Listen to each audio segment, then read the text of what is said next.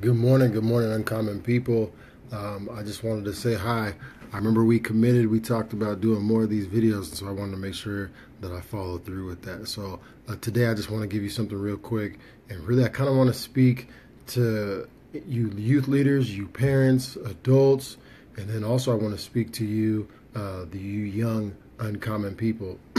I want to first tell you, like just like the caption says, watch what you say. Be careful about what you're saying. You know, a lot of times we get our perception of life and our ideas from what other people say, and we build our faith or our thoughts on ourselves around what other people tell us or what they tell us about ourselves, and so that helps us to shape and build, form our identity. Young people shape their identities from what other people say about them, especially what their leaders and parents and stuff say about them. And so we have to be really careful about what we say to them.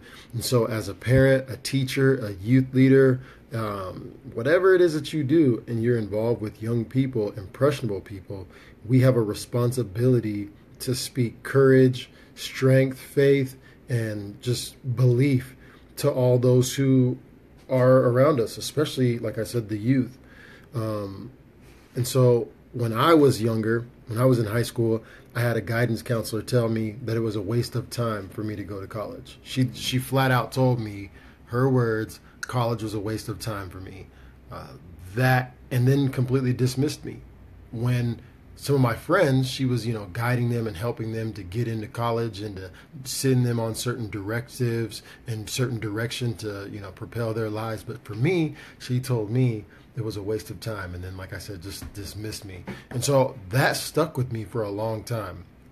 A long time that stuck with me. And it really kind of hindered my thoughts. It made me think that I couldn't learn, and I was unable to learn, and I was unable to be educated. Since then, have gone to college and have done fantastic, have done really well. And so that goes to show that you have to retrain your mind to block out what people are saying about you. What people say about you really doesn't necessarily matter, but it's what you answer to and it's what you believe. So now if now I want to direct that to you adults and even to the young people. If that's you, if someone has spoken something like that to you and told you that you're not good enough, or made you feel like you can't do something, whether it be your dream, your goal, or whatever it is, if someone has put limits on you, I want to be the first one to tell you, if you've never heard it before, I want to be the first one to tell you, I believe in you and that you can do it. You can get it done. Anything that you want to do, you can do it. All things are possible to the people, the person, the man, the woman, the boy, the girl that believes.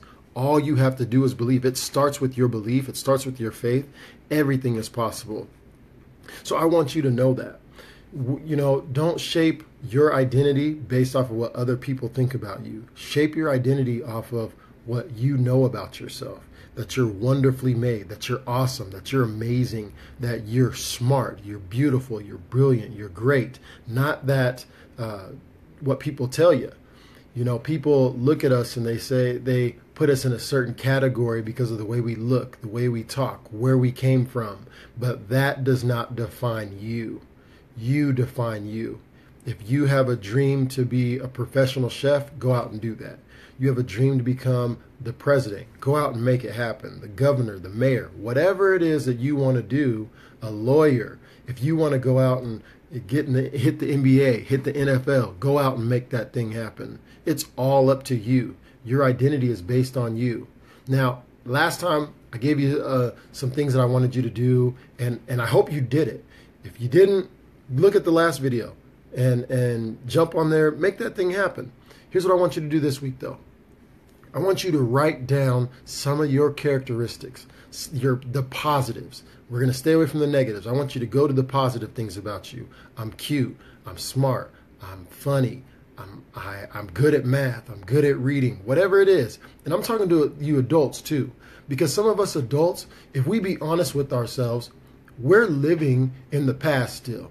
Our mindset is still stuck in the past, and we're basing a lot of the decisions that we make today, 20, 30, 40, 50, 60 years later, on what somebody said way back then.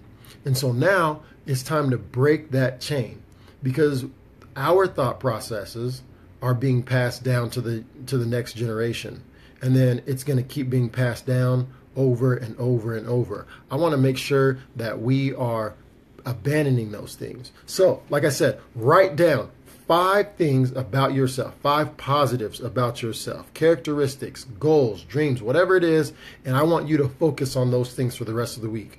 Talk to yourself about it, or write more about it, expound on it, talk to your friends about it, your family about it, your parents, talk to somebody about it. And if what I'm saying here on any of these videos, if it speaks to you, you like what's being said, or you want more of it, or whatever the case is, comment on it. Let me know that this is helping you out. You know, I won't stop. It doesn't matter if anybody, it don't matter. Just so, but yeah, go ahead and comment on it. Let me know what's going on in your life. If you start to see change and transformation and what we're doing is working, let's keep it going, all right? I want to see you live a blessed and uncommon life. And oh, one more thing. By the way, if no one's told you recently, I love you. You are loved.